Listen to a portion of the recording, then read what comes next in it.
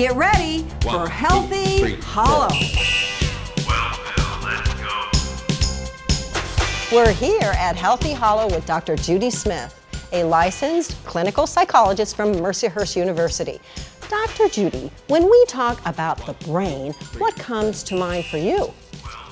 Well, Kathy, something parents can benefit from is helping their children develop not just book smarts, but also emotional smarts, sometimes called EQ or emotional intelligence. For example? Well, the first aspect of EQ is self-awareness. Knowing what you're feeling and why, knowing what your strengths are and what you could get better at. How can we help our kids develop this skill? There are many resources on this topic in books and online. Parents can help children name their feelings and ask them questions that help kids articulate what they're good at and where they can improve. Wow, so what else is involved in EQ? A second attribute is self-management, or handling your impulses, your disruptive emotions. That's so important.